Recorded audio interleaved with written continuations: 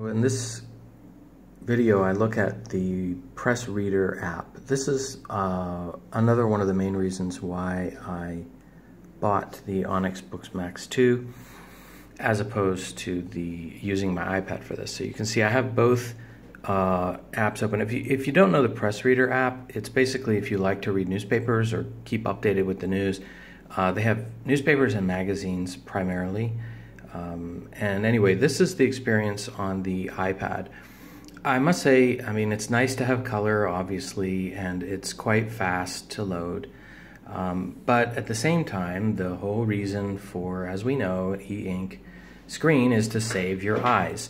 So there are definitely times when, this would be okay, but if, there are times, at least for me, when my eyes just tell me I can no longer look at this, or I can't look at my screen, computer screen, and so I need to have this.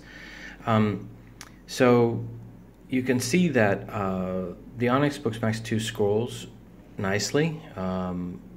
Everybody has always pointed out the ghosting and the refresh and all that. I don't have a problem with that at all. I hardly recognize it. And it's not a big deal. If you're an e-ink fan, then you're just familiar with that. I have the Yoda Phone 2, which actually got damaged when I was in the Philippines. I'm looking at the Yoda Phone 3 now. Or I might just get another Yoda Phone 2, I'm not sure. Anyway, so you go to your publications here, and I've already downloaded this paper. Let me see here. I've got the, downloaded. Okay, and then over here I need downloaded. And I've got the Washington Post, so that one there, and then this one here. There, so yeah, you can see it takes a little bit of time to load that. And actually this one didn't open, okay, there we go. So you can see the difference.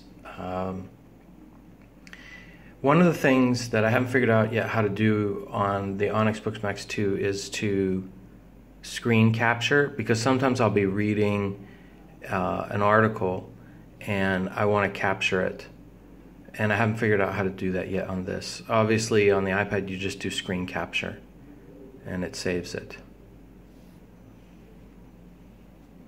So it's quite fast. I mean, if you look and see, it's about the same speed, just with a little bit of the ghosting and refresh for the Onyx Boox Max 2. And I mean, look how much larger the Onyx Boox Max 2 is. It's just more like reading a newspaper, obviously, right?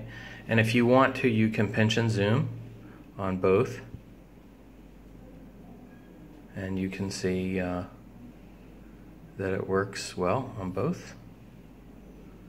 So it just depends on your reading style and what you want. I mean, obviously here you have the color, here you do not. But here, in order to see the bottom, I have to scroll down like that. But here it's already there.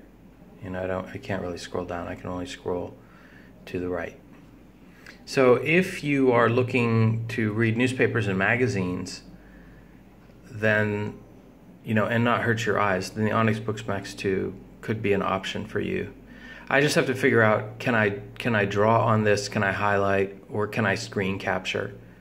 I haven't figured that out yet. So I've only had this for 2 weeks, and I'm only just starting to use it now quite a bit more, with more regularity. Okay, so that's the Press Reader 2 app.